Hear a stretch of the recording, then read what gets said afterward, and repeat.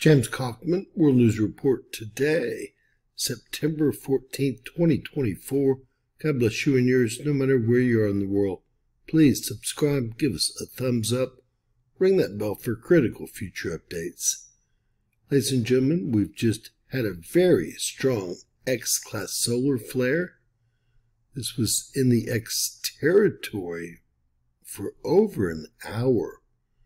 Incredible. We had an X 4.54 solar flare that was generated from sunspot AR 3825. And there very well could be an Earth-facing geomagnetic component associated with this large solar flare. Jumping over to spaceweatherlive.com, we're currently still at an M1.58 coming off that X 4.54 solar flare. I would tell you that AR 3825 generated 2 M flares prior to that. But ladies and gentlemen, we've actually been in M-class territory for quite some time, just associated with this X 4.54 solar flare. Now, they have not named the region here, but that won't be a problem because it's easily visible on GOES Solar Ultraviolet Imager. SolarWeatherLive.com has the X 4.54 solar flare starting at 15:13 UTC time, maxing out around 15:30 UTC time, and ending around 15:47 UTC time, although we're still in M-class territory, i.e. M1.58, coming down off of that flare. We only had a 10% chance of having an X-class solar flare today, and this was a very large one based on that percentage. We also had a 55% chance of having an M-class solar flare today. That ship has also sailed. We've had at least 2 of those.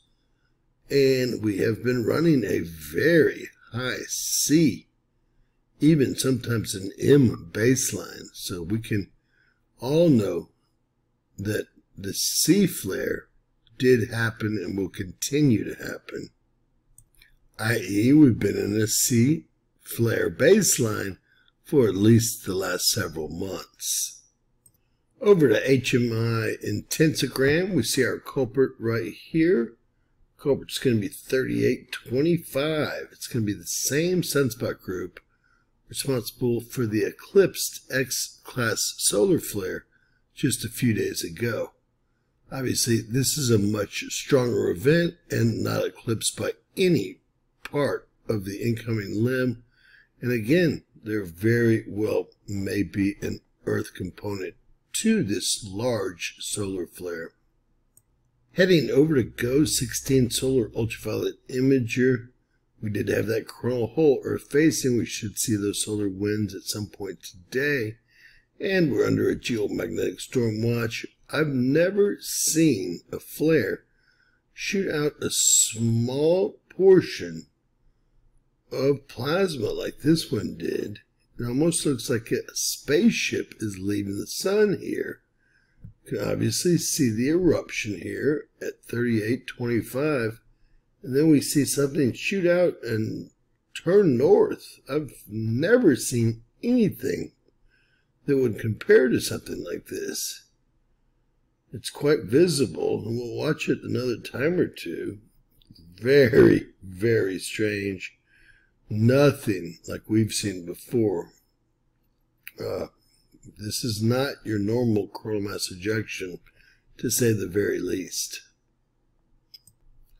Now, this is the peak of the X-class solar flare. And I will say that it's nowhere as strong as I thought it would be. You're looking at our D-Region Absorption Prediction Center, and these are the X-rays that hit planet Earth associated with that X 4.54 solar flare. NASA rated this as an R3 radio blackout, and I'm just not feeling it. I don't see the radio attenuation as high as it usually is, and the actual peak of that X 4.5 solar flare really does not look impressive.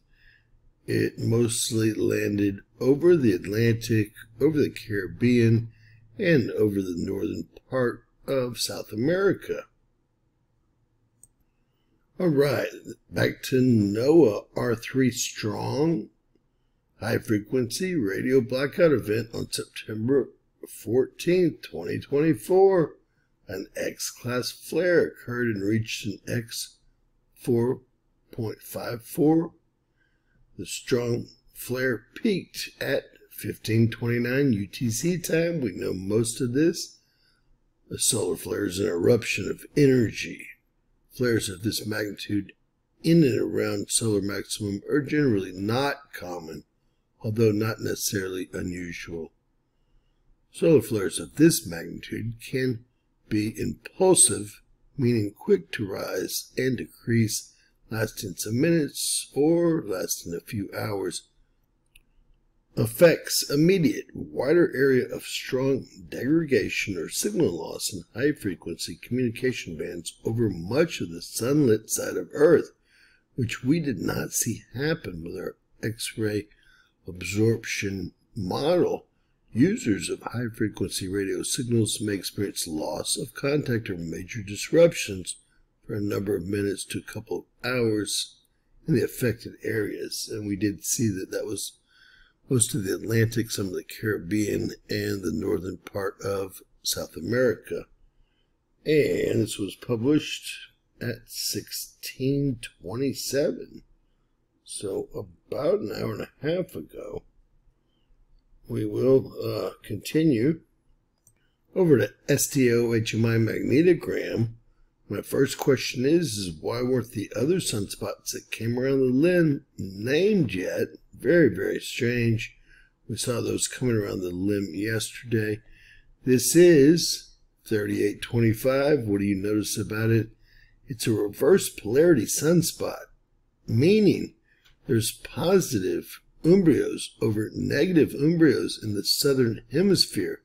Supposed to be very rare, but it looks like as you get closer to your solar maximum, they must become much more frequent, as we're seeing just about every complex sunspot coming around the limb looking like a reverse polarity sunspot.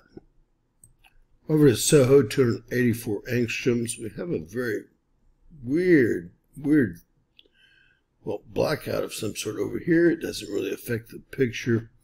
You can see these other sunspots coming around the limb. I thought that they would have already come around and been named. We have several sunspots also departing on the far limb, but this seems to be the problem, the source of 2 X flares in about 3 days' time.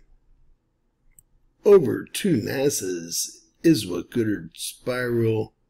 They have not modeled this flare whatsoever. Looks like nothing's been modeled. They have a small flare headed towards Mars on this. You can see it right there. It was probably from yesterday, and that's on the departing limb there. It does not look like it's very strong and won't be geoeffective. As this thing is modeled a little bit later, I will bring you some information, at least for tonight's update. But this was a huge flare. Remember, we're also under a geomagnetic storm watch all day long. Now, we did have an R3 radio blackout, but it sure didn't look very strong to me. We're again still in M territory, and this is going to be hours, approximately 4 or 5 hours in M territory, and to me it looks like at least an hour in X flare territory, although they say it was closer to 30 minutes. A very large Earth-facing solar flare, again out of our troubled, complex, reverse polarity sunspot, AR 3825. Keep your tinfoil hats on, folks. God bless. Please share and subscribe. Always remember that anything's possible. Bizarro